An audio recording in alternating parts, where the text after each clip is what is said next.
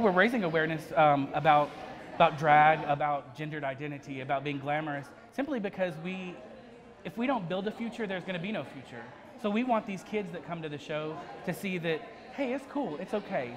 If I want to be a drag queen, if I want to be a trucker, if I want to be a doctor, lawyer, teacher, preacher, hey, we're good with it. We're all good with it. The thing is drag entertainers were the first activists in our community, and specifically trans, drag entertainers were the first activists in our community. So if we're not doing it, who else? Well, 50 years ago, Stonewall. Yeah, 50 years ago. This is the 50th anniversary of Stonewall. So here we are, 50 years from that event, and we're having tragic events like this happen. So that's why we're here, standing up, showing, like I said, on Easter Sunday, that we're no different from anybody else. I might be a man in a dress, but that doesn't make me any worse or any better than anyone else.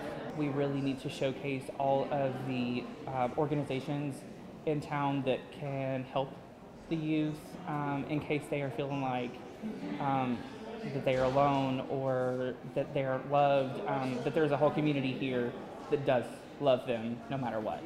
And I really feel like that it means that we need to share acceptance.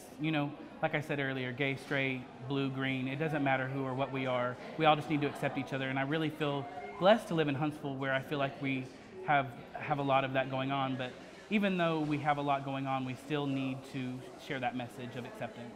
We've got to talk about it. We might not have to say what it is, but we have to talk about bullying, and we have to let them know that there are youth groups out there. There are people that they can talk to if they're upset. And it all goes back to even teachers too. They have to have those, open classrooms and let them know that they can speak to them and that they're there to help if they need help.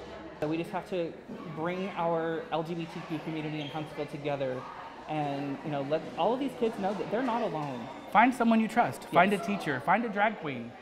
Find a news person, find a doctor, whoever it is you trust, but talk to someone. And I know it sounds super cliche, don't you think? But it really does get better. We stand here as full-grown adults, proud of what we do, trying to help and trying to do something. We've done for years, probably 30 years between the two of us as entertainers, and we never ever thought that we would be able to stand in public on Easter Sunday and have a voice, in drag, and have a voice to the community.